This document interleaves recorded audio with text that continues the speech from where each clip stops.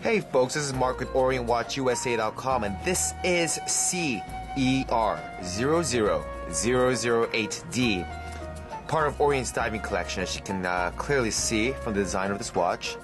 Now, this watch is very similar, if not identical, to 2ER00002D. Now, what makes this different is that it uses sapphire crystal. Now, sapphire crystal is probably the most scratch-resistant crystal that we can use in watches, and so in terms of visibility and as well as the superior crystal, this is the right watch.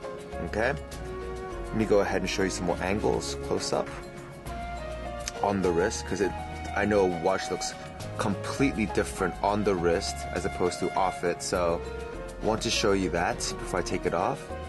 Alright, so what I want to do is take off the watch so I can show you some of the other angles of the watch, as well as showing you how to use the crown during operation. So simply, I would just get this off over here. Alright, here we are. So, here's the watch. How do you set the time? Very simple. You see the crown over here? All you want to do is unscrew it like this. And then you'll feel that the tension loosens up quite a bit. That means you've unscrewed the crown. Go ahead and pull it out to its first position. And at this position, you are able to adjust the dates. Let me see if you can see that. It's on 16, 17, 18, 19. You pull it out to its final step, and then you can adjust time. Typically for mechanical watches, you just want to keep on going forward.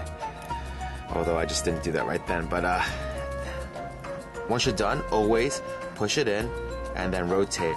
Now, these watches, the reason why you have a screw down crown is one of the best designs to keep water outside the case. But if you keep it unlocked like this and you go have a dip in the water, the gasket is not engaged, which means that the water, it has a very good chance of entering the case if you're especially if you're submerged in.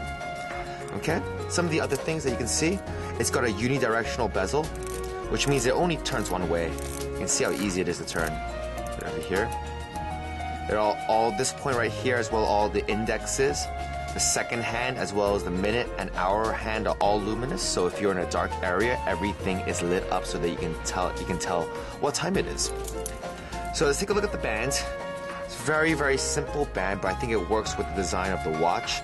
It uses solid links, as you can see from the profile of the band. Clasp is a fold over. It's just a fold over, and a safety on this side, which means you gotta close like this to lock the watch. The clasp has the Orient logo on it. Let me see what other dressings they have on this. I know the case back also has some of the model information inscribed, as you can see over here. That's just a hologram, folks. That comes right off when you get your watch. Alright, so this is CER00008D.